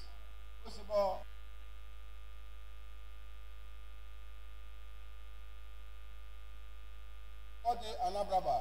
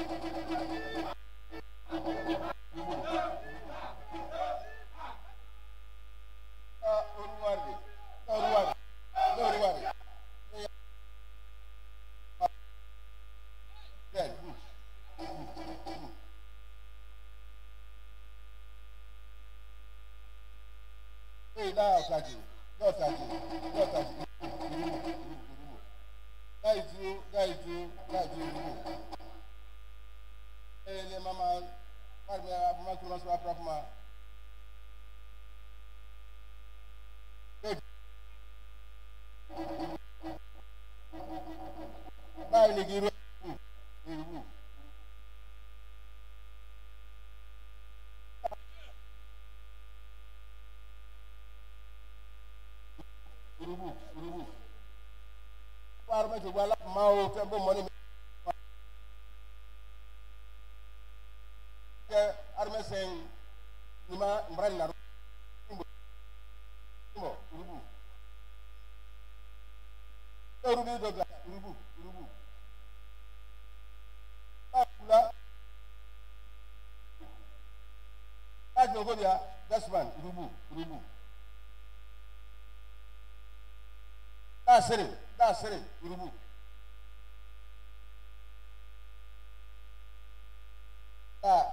Kalakpana urubu. Membre, urubu. Comme le président, on va, on l'a dit.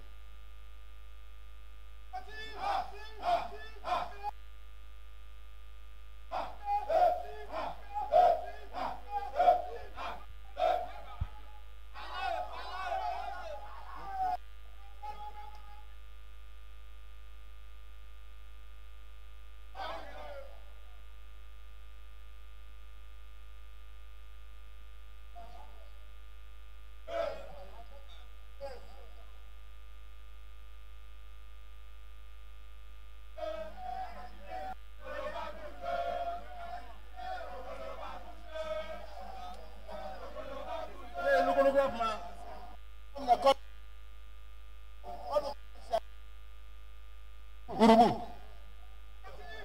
Wabrito, odu kesha iboma, omna.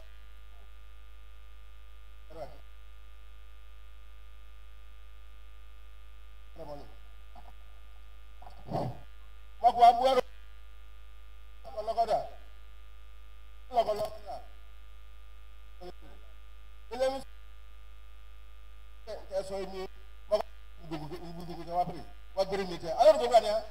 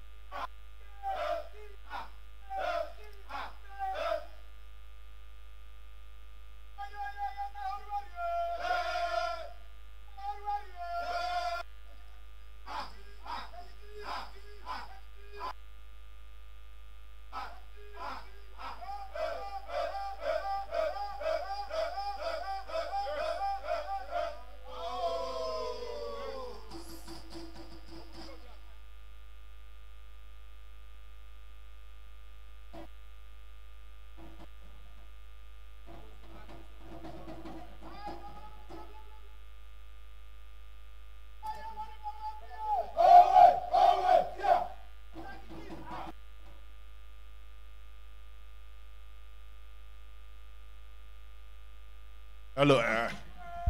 All right, now it's time for Ereme, Eriapo, to sing and the Eriapo to come out in their first outing, to come and display the rich cultural value of the Kalabari people. You know, from the area you'll be seeing different types being adorned with the India. We have the Genebite, we have Senene, we have Lokog. All those ones are depicting in the traditional dance steps. And if you look at the area very well, all of them, they have very full legs. Full legs. Because that is what the Kalabari man wants.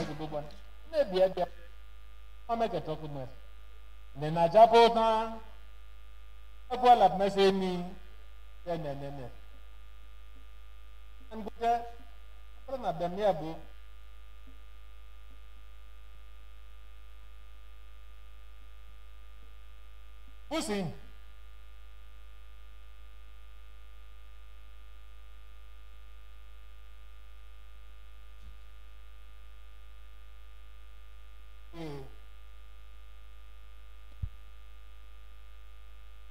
I'm allowed.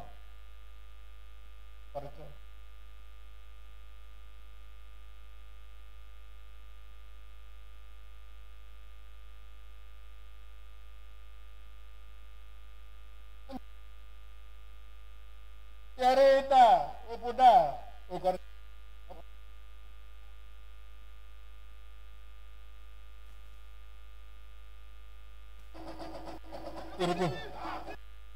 Ano babu?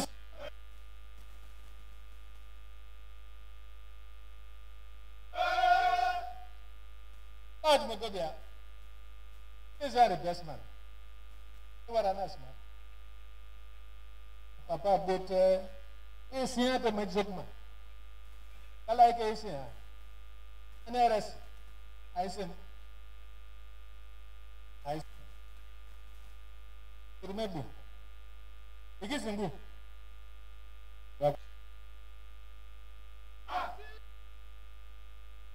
Remember.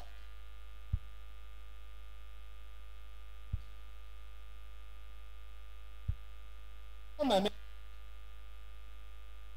hello, put down Garangona.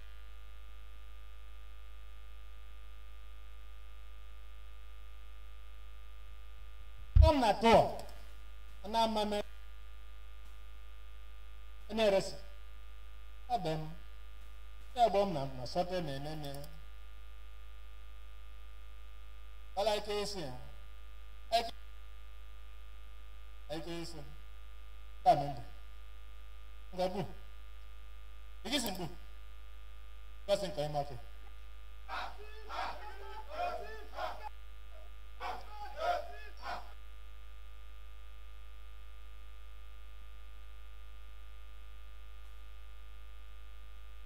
Ben Yabo, well, may not man. What's in bacon apple? I guess in bacon apple. Then begin dog at the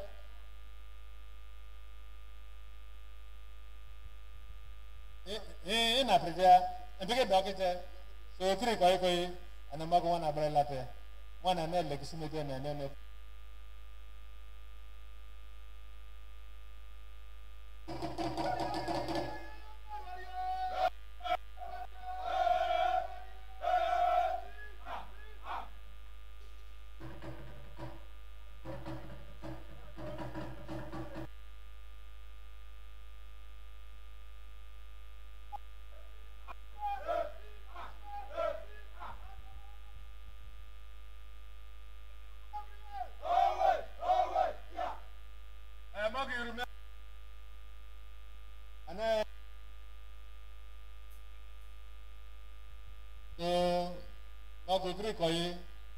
And borrow, Pagabuta of my last so what? What we secretary? Get the day, Pagabuta. Hello, Pagabuta.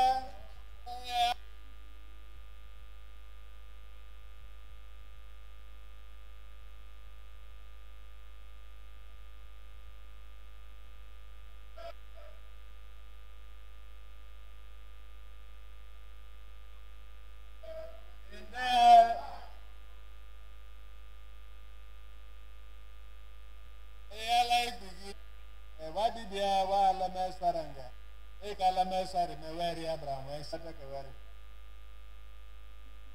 Corona yet. I think we are all another case in the market Solomon today. Sorry?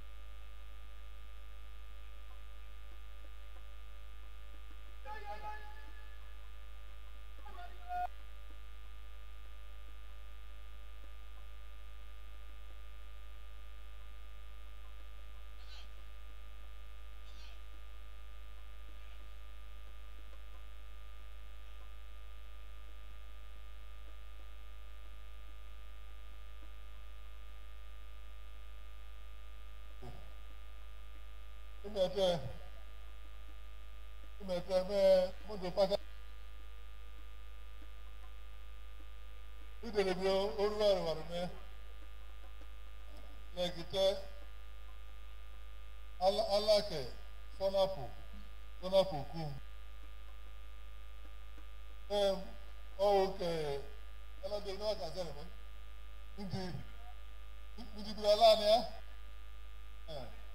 Bulala no Oruwari panga wete.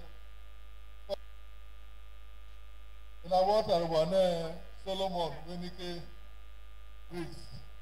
Only one now young Briggs to all when you can get one old school.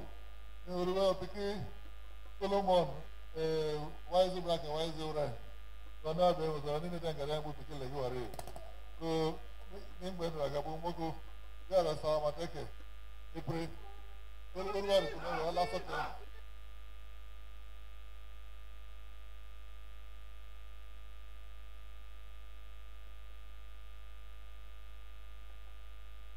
Alasri. Ni bergi put. Adim why bisaki na nemete.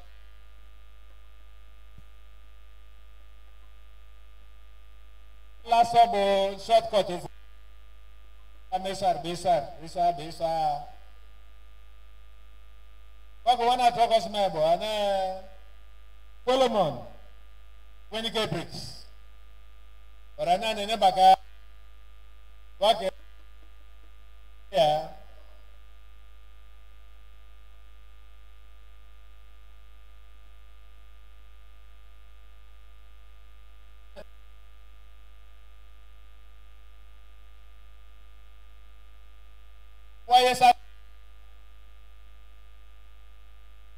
everybody brought up him. And if you're in the mock installation, when I was married. Come on, okay, Moko and got a member like Mamma, and them things as are certain. In mirror in Gata. One about the problem. Bragan, man. Moko, I get blood and I just hear about mine, Gary. Daddy, Nam, Nebo, Fear, Rabisia.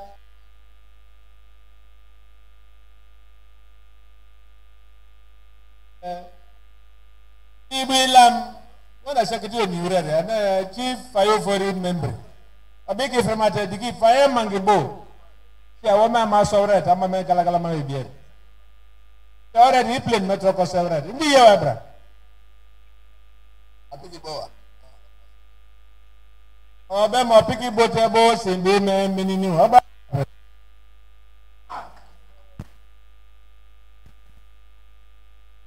Coco? It's Coco. Come on.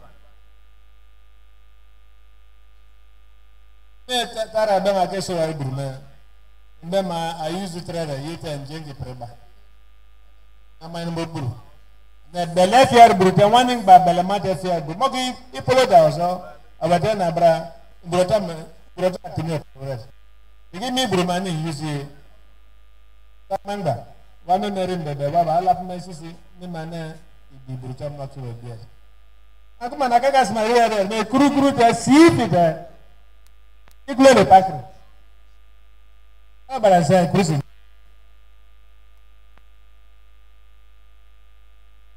Don't we are miss me jene mararea o mudbianga na me kene bayi on wa began the bookend. Like make na big magic room. Ye man ala se mebe my bula. Me ala buburu me e bele fe brume otro pe ke yiwa brotra ke yiwa enu mu se ne ke ja passion enda ambo ya ko wadi ye ara kala madigi ya yo ene fiara na romu bi wate be man iye mon make a troko that am make thing who knows marry the enemies are like and go yeah I see me bula sakbaro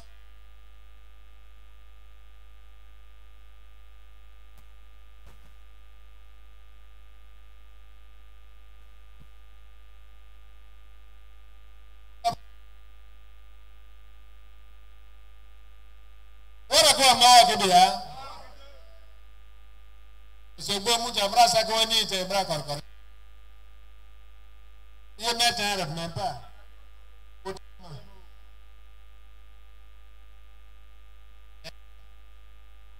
Wara kema. Welcome. Ata kama ene sente bebe. Ene bu belen bebe. E bra ka tuk me.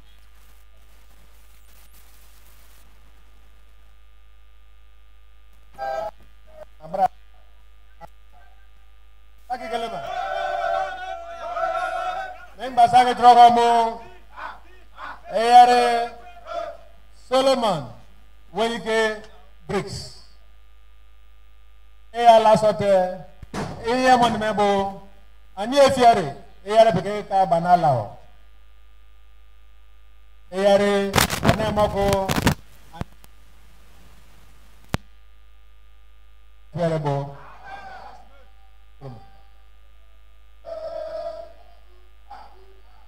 Kamuta mo brake. Mon ke pre. Mon ke da pre. Me da ta jimu jere ni.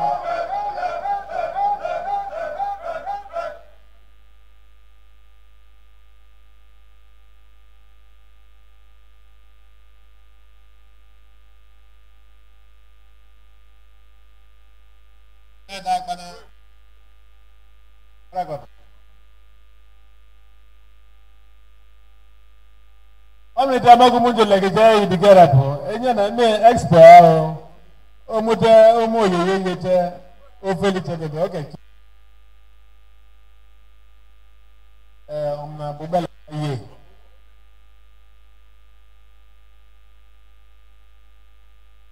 Jumaka.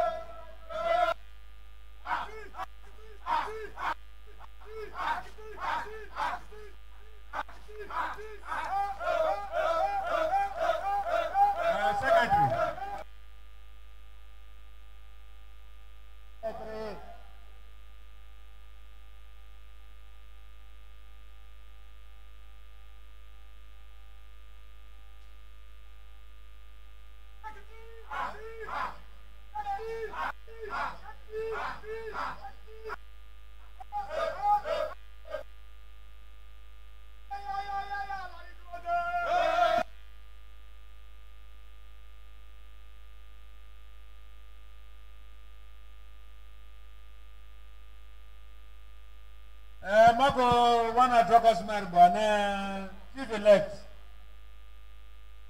Tanibo Benson Lulu-Briggs ane sembania Benson Lulu-Briggs Olu Benson Lulu-Briggs ganma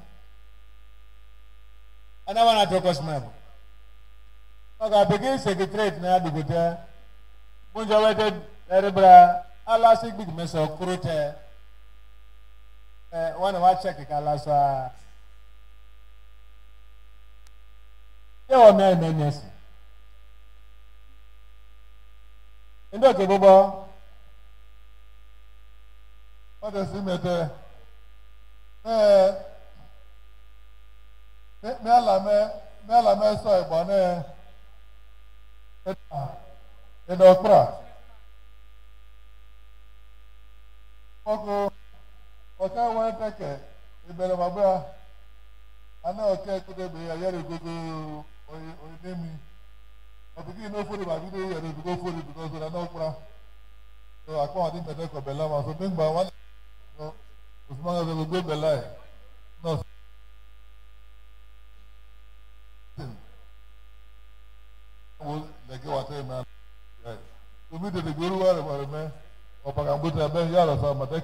Oruwari Dumo Lulu-Briggs.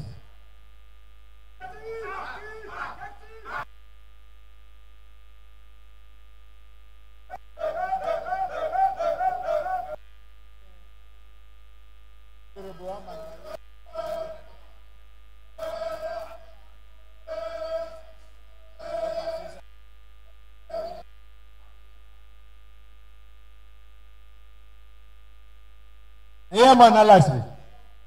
Obo grande.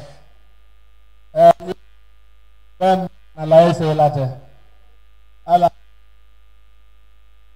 Erbo. Ane senibo.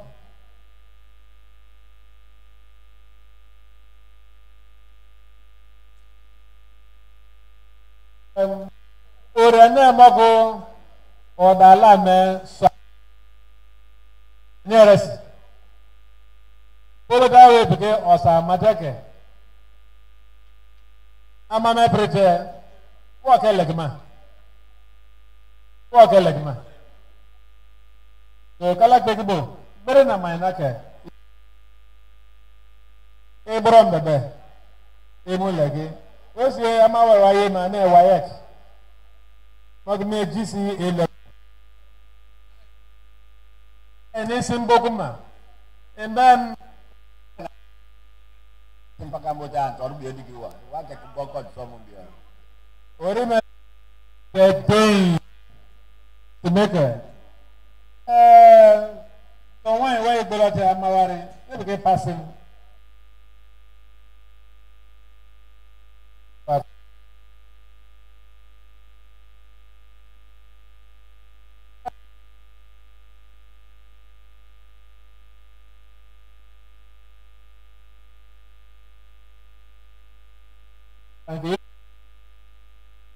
Come on, what enemy library do?